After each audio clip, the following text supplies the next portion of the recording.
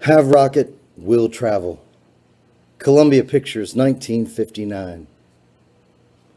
The Bumble Boys are at it again, carrying their message of yuck, yuck, yuck, and woo, woo, woo, beyond the moon to Venus. Their goofs throw a party for peril. Way to go, Larry. Let 'em have it, Mo. I see genius enough to sizzle Einstein's hair. Not about space travel, no. But who'd have come up with hiccups in zero-G?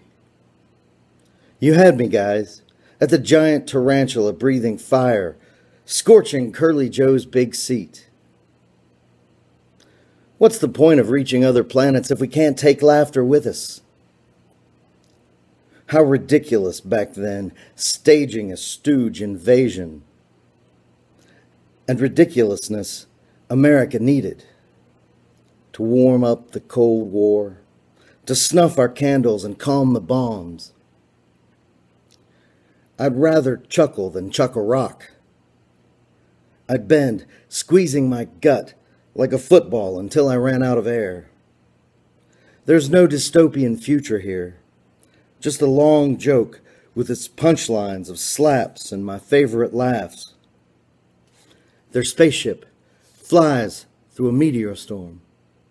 So Mo tells the others, "Duck!" And of course they do.